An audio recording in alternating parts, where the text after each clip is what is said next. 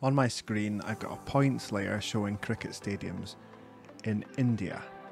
So let's make some changes. I'll right click the layer to turn the labels on so we can see which stadiums we're looking at. And then I'll open the attribute table. In the attribute table, we can see the name of the stadiums, the city, and also the capacity. So let's make the points different sizes based on the capacity of the stadium. Let's also use a cricket ball SVG. So where will we get that from? I searched online for a cricket ball SVG and Wikimedia Commons have one. So what I need to do is I need to copy the URL, the web address of the SVG. If you do it directly from this point, it usually won't work.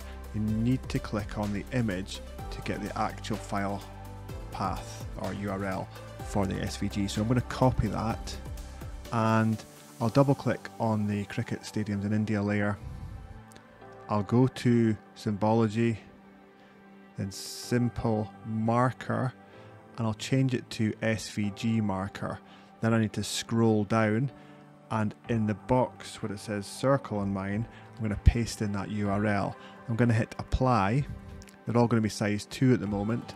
So I'll scroll back up, and where it says size, I am going to click on the drop down, edit the variable there, and I need to go to fields and values, look for capacity because that has the capacity of the stadium, double click that, but I don't want my points to be 55,000 in size, so I'm going to divide it by 10,000.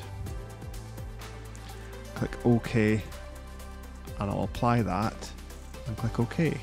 And there we have an SVG cricket ball marker for cricket stadiums in India, and the size represents the capacity of the stadium. So it's a really simple workflow, but sometimes this is a useful way to visualize things.